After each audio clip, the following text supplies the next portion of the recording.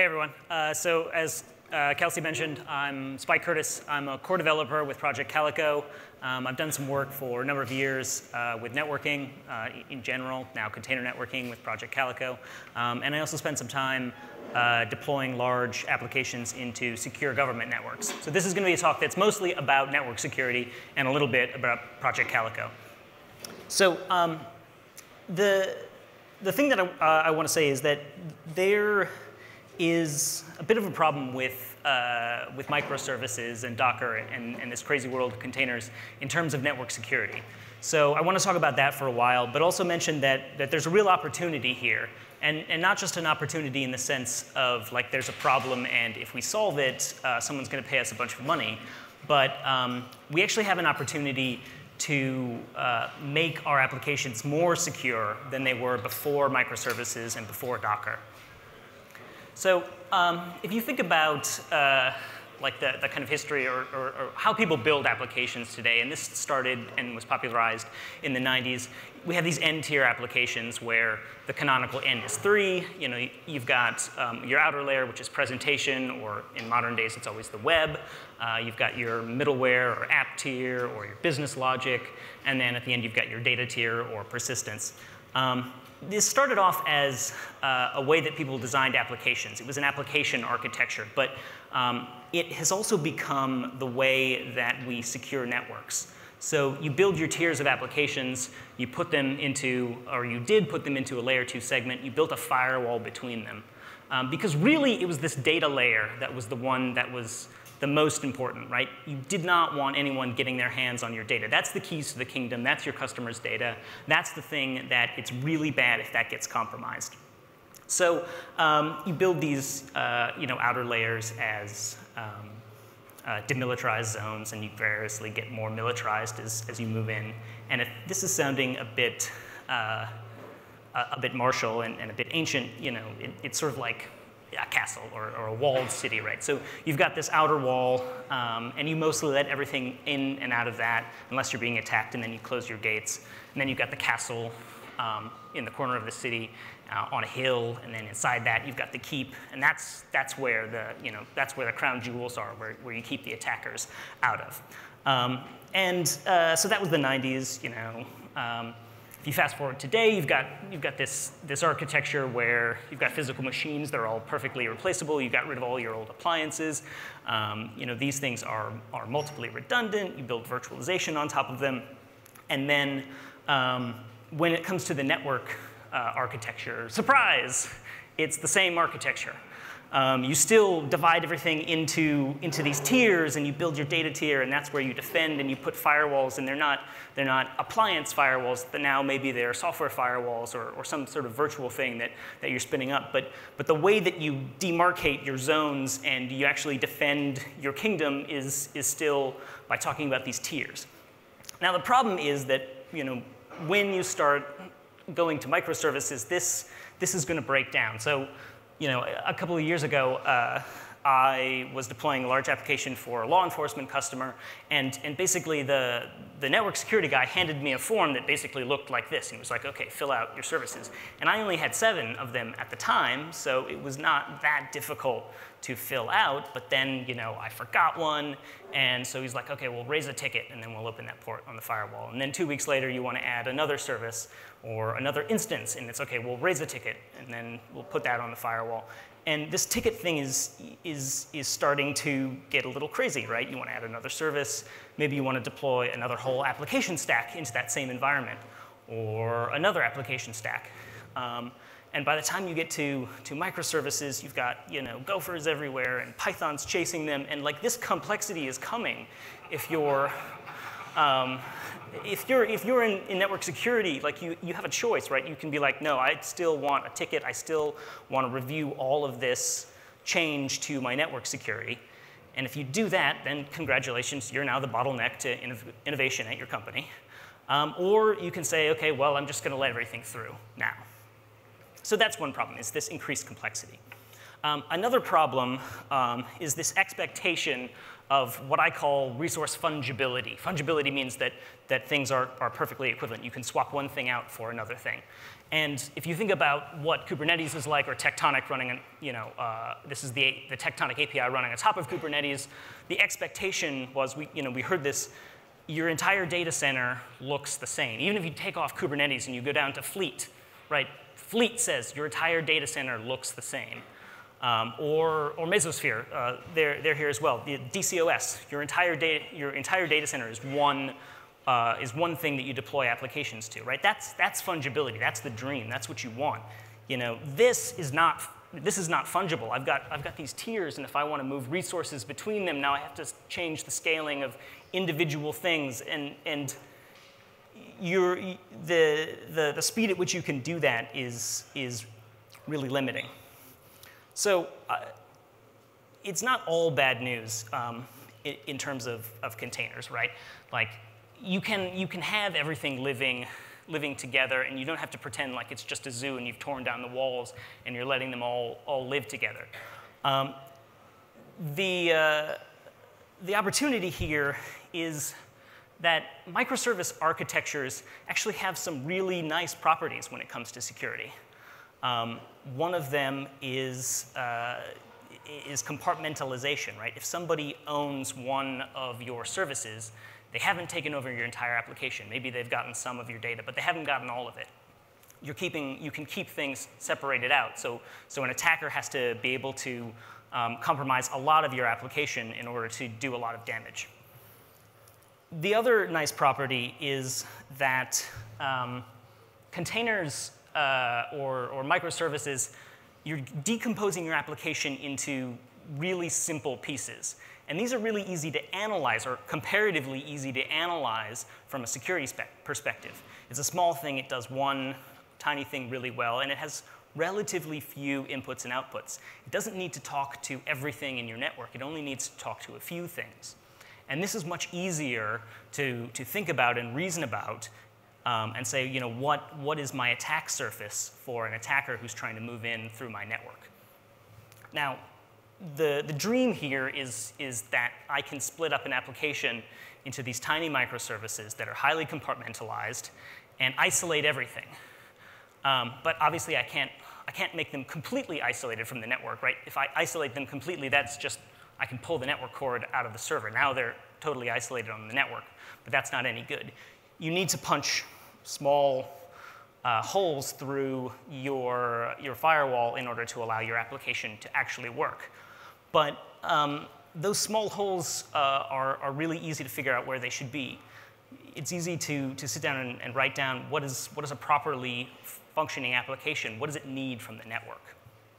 So that's what we want to do. I think of this as a distributed firewall. It's not a firewall that's separating tiers. It's not a monolithic application. This is a firewall that runs everywhere and isolates every single instance of every single service in your application. So how do we get there? How do we build it? Well, one thing you don't want to do is port mapping. This has been kind of brought up a bunch of times, so I won't spend a lot of time on it. But I will just say, if you want to do network security, do not do port mapping, because in the good old days, every application or every service had a well-defined port, right? HTTP runs over port 80. And then recently, we've gotten into the not-so-good days where you do port mapping on your hosts, and now you can't actually tell what a service is by what the port is. And you will slowly go insane if you try and write a firewall that can deal with this. So fortunately, the good old days are coming back. We are all going to build containers that have one IP per pod or per service. Kubernetes already does this. That's built into their architecture. Mesosphere is moving that way. Project Calico supports this, which is a networking fabric. All the other networking fabrics that you've ever heard of also do this. So the good old days are coming back. One IP per service is the way forward. The other thing is, if you want to build a distributed firewall, the place that you want to actually impose the rules on what that container does is right at the edge of that container, because that's the place where you can say, oh, I know exactly what that container is supposed to do. It's supposed to talk on port 80, and it's supposed to talk on port 514. If you put it anywhere else, then you have to start munging all the rules together from a bunch of different containers, and that leads to complexity that you don't want. So the architecture here, and I've put routing in the container host rather than switches, which is what a lot of other people do, because Calico is a routed network. So let's talk a little bit about how Project Calico actually works, and then I'll do a demo of Calico running this distributed firewall. So with all this fast-moving change, you need something that is automated, that's going to be dynamic to set up your firewall. So you don't want to be doing this manually. So we have an agent that sits on all of your container hosts. It's called Felix. And what it does is it programs the routing into the Linux routing tables. It programs the firewall into Linux IP tables. So this is the same architecture that we've known for dozens of years. Linux routing, Linux net filter. So where does Felix actually get this information? It comes out of a distributed data store. We've chosen etcd. That contains all the information about what endpoints are in the network, what services, what's their policy, and then Felix actually goes in and does the programming. So where does etcd get this information? That's going to be from your orchestration layer. Whatever you're using to start up and run your application in the data center, whether that's the D-word swarm, that might be CloudSoft with Clocker, it could be Mesosphere, it could be Kubernetes, Tectonic, many, many others. But Calico works as a plug-in there, so we take information out of that orchestration system about what services you want to start and what their policies should be. That goes into etcd, beamed out to all of your compute hosts, and then actually implemented on the hosts. I want to spend just a little bit of time talking about routing, just to kind of explain how Calico is different than some of the other network fabrics for containers. So the routing information is just in the Linux kernel. We route. We don't do overlays. It's pure IP. And in order to do that, in order to not use overlays, you have to distribute the routing information around so all of the hosts know where all of the containers are, or which host they live on as the next hop. So we use BGP to distribute that information out, and you can use a route reflector or a full mesh of BGP sessions. Now, we could have put that information into etcd and use etcd to distribute that information out. But we've chosen to use BGP instead because BGP is an open standard protocol. We know how it works. This is the protocol that basically routes all the traffic on the internet. So we know this will scale. And the other nice advantage of using BGP rather than etcd is that you can connect this straight up to your infrastructure. So if you've got routers in your fabric, if you've got edge routers, you can just connect Calico straight up to all of that equipment. And now that equipment just works with Calico. We can advertise routes outside of your data center so people can connect in. Find me later if you want to talk more about routing. I mostly want to talk about firewalls and network security. So the firewall rules, because we've separated this down to the level of microservices, the firewall rules are actually really simple. If you've got some sort of web front end, you don't need many rules to describe what this thing does because it's supposed to be small and simple. So on the top, I've got 3 rules. First one says I'm going to allow TCP connections on ports 80 and 443. That's HTTP and HTTPS traffic. I'm also going to allow ICMP so people can ping me, and then I'm going to deny anything else for people making connections to me. And then I can specify outgoing connections as well. So I'm going to allow this guy to connect on port 514 to other containers in my network. The destination tag here is just a selector for other services, other pods, other containers. And Calico will expand that out to actually represent the IP addresses that are that are dynamically allocated to the pods. So it'll keep up with that as you bring up new syslog instances. So the tag you can think of in Kubernetes terms, that's just like a label. In other orchestration systems, that might turn out to be something else. But it's basically just a shorthand for this collection of endpoints. And when you bring up a service, you tag it. All right, so let's do a quick demo of this. What I'm going to show you is like the simplest network application ever. It's going to be a Python HTTP endpoint running in Flask with just a single endpoint that's going to take a message in and write it to Redis and then read it back out. So 2 containers, they're networked together. The message box is stateless. Redis stores all the state. This is just to kind of demonstrate how a network application would work. But the interesting thing is that I'm going to impose network rules on this so that my test probe, which is this net test container, that's just going to be an Ubuntu image that has some network analysis tools loaded on it, so I can actually show you how this works. That's going to be able to reach the message box service because it'll be configured to, but it won't actually be able to reach around and look at Redis itself. That'll be prevented by the policy that I'm going to set up. And I'll be able to do this without actually having to sit down and write firewall rules like I just showed you.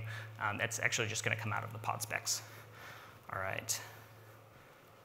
So let's swap over. And I have to look down here to be able to see, so excuse me one moment.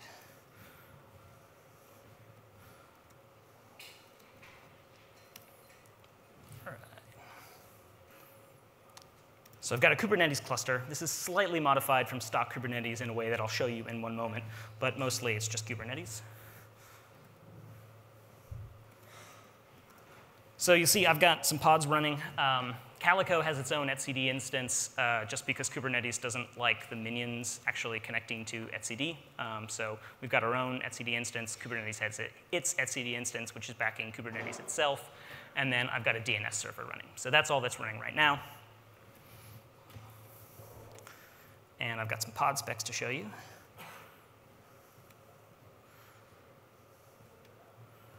So the first one, oops. Tab complete. So the first one is this message box application. It's just going to pull down my image, which I built earlier. And it is going to talk on port 5000. And what we have added to Kubernetes is this little allow from clause. So that says not just what port I'm going to open up for that container, but who's allowed to connect to it. And the predicate of that is a Kubernetes label. So anybody in the stage production is going to be allowed to connect to port 5000 on this container. And for my other guy, that's oops. Got a Redis container. He's listening on 6379. And you'll notice that I'm not allowing anybody in that stage, but just the message box application is going to be able to connect to that Redis container. So let's bring these guys up. I won't show you the YAML for my net test container because it's not that interesting.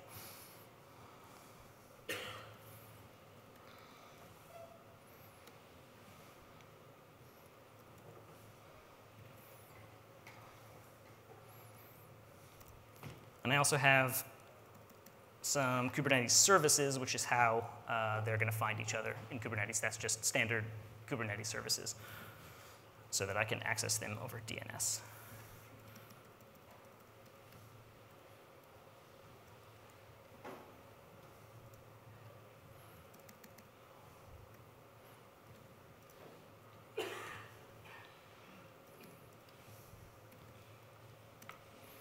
All right.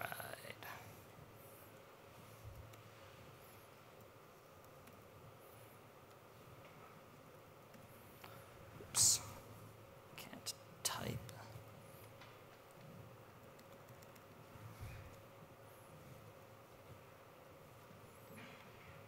All right. So it looks like actually all of my guys are already running. So I'm going to switch over to the minion, which I know is where all of these pods landed because I only have one.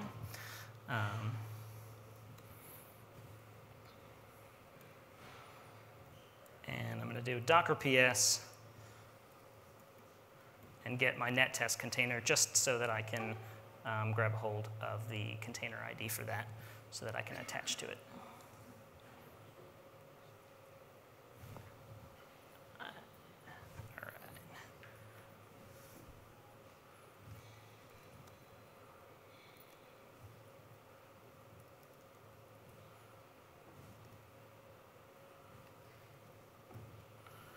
All right, so now I'm in this net test container. We'll check that the message box service is up and that it can connect to Redis. So I'm just going to do a simple HTTP post to that on port 5000. So a box is my endpoint. And you can't quite see on this screen, but I've got a little bit of data, message equals Project Calico. So that guy responds back saying it stored it, which means it can connect to Redis. And then I will try get on that, and it pulls up Project Calico, right? Stupidest web service ever. But now, if I use Nmap, Nmap is a tool for port scanning, so I'm going to use this to try and see what ports are open on these different containers. If I aim at the message box on port 5000, unsurprisingly, that should come back saying, oh, port 5000 is open to TCP, which I told it to. More interestingly, if I look for port 6379 on that Redis service,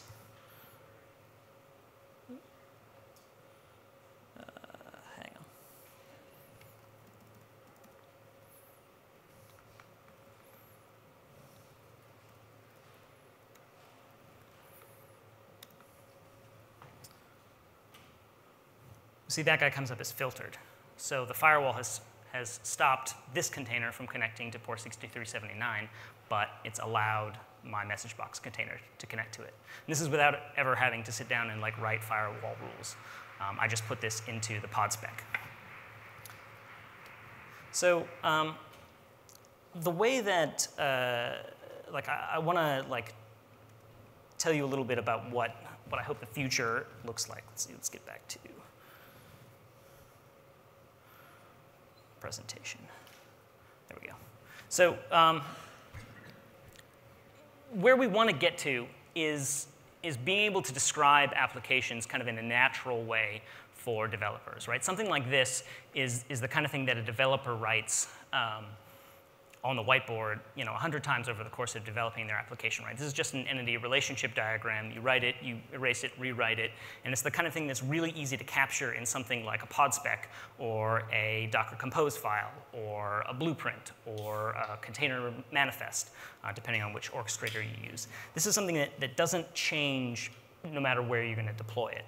The only thing that's different about a production deploy to a QA deploy or something like that is what's actually external to this application. That's the person who's deploying this. That's what they care about. So maybe I say, OK, well, the world is allowed to connect to my front end, and everybody from the office is allowed to connect to this Cassandra backend to pull some stats and see how this application is doing. And then if I go to a test environment, the thing that's different here isn't all this application stuff. It's just the test. Or it's just the fact that, well, only the testers are allowed to get to the front end, not the entire world. So you have this immutable bit of the network connectivity, and then you've got this external bit, which is saying, who else in the world, who outside of my data center is allowed to talk to this application? So if we can capture that into the way that we describe containers and the way that we describe applications, then you can build these firewalls without having to actually muck around in instantiating different networks or different layer 2 segments and building your networks that way, right? We can do this automatically. So if you want to get started with Project Calico, it's projectcalico.org. You can try out a demo on Vagrant, which is boots up CoreOS, lets you play around with Docker and containers in Project Calico. And we've also got, if VMs are your thing, a very mature implementation for OpenStack. So with that, I'll take some questions.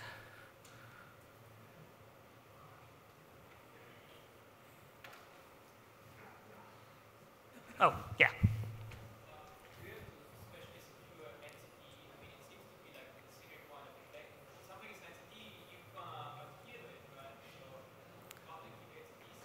Yeah, so the question was, since etcd is the place where you keep all of your policy information, you have to secure etcd. How do you keep that safe? Yes, that's very true. You definitely have to secure etcd.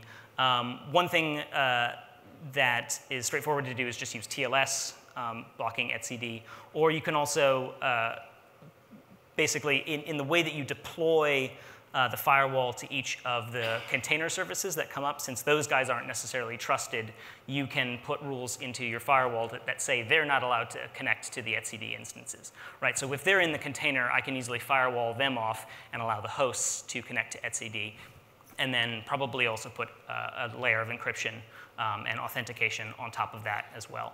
And then you can make sure that etcd is only able to be reached by your infrastructure, not by the applications. Yeah? Are there any performance penalties? Yeah, so the question is, are there performance penalties? So IP tables is IP tables. It's the same IP tables you've known and loved for all your life with Linux. So depending on how complicated you make your rules, those penalties go from being very insignificant to perhaps being very significant. The nice thing about doing this at the level of individual microservices is that you can keep the rules simple. You don't have to have a complex policy, which means you can keep your rules light and fast, and you can do this without causing severe slowdown or any more than negligible slowdown. Yeah. Yeah. So why do you say that? Is it because you are giving that policies, firewall policies per container, per microservices? That's why it's distributed firewall? Yeah, exactly. So instead of concentrating your firewall at the choke point between two different like layer 2 segments, this is firewalling every single container that shows up in your data center. It's distributed across, and you can customize it per container. Yes, exactly. Yeah, all the policy lives in etcd. All right, thanks.